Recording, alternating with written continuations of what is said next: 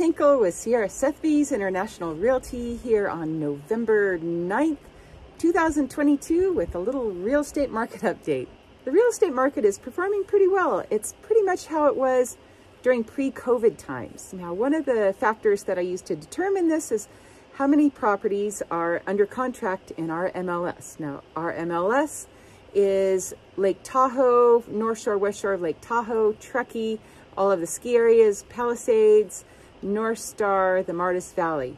Now, in all of that area, in our MLS, there were 132 homes under contract this morning.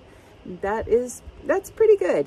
And in the last 7 days, we've had 23 properties that have just recently gone under contract, 31 properties closed escrow, and there were 21 new listings. That means that with this current absorption rate, we are slowly running out of inventory. So it's all about supply and demand, and we are slowly running out of supply.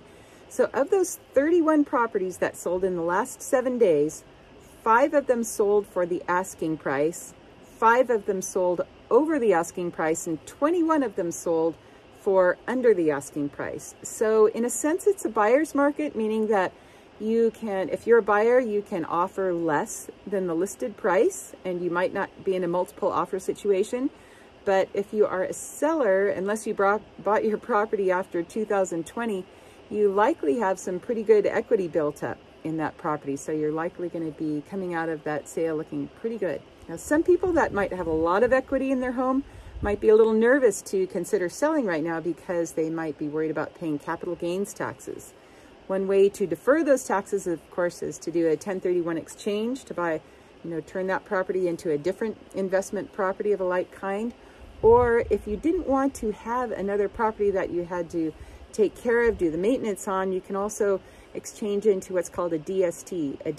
It's a Delaware statutory trust, which is sort of investing with a lot of other people in a group of properties, and then you receive like a monthly dividend check. So it makes it a lot easier for you to still exchange into a 1031, and you won't have to manage that property. Anyhow, there's solutions for everything.